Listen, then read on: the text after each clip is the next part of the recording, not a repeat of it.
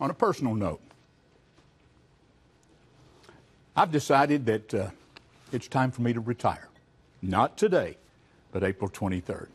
I have greatly, greatly enjoyed being invited into your living room and being part of your family for many, many years. And it's all been good. But I'm ready to slow down a bit and enjoy myself.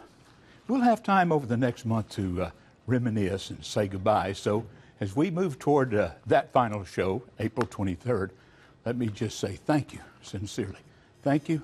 Stay classy, Chattanooga. Always try a little of this and that.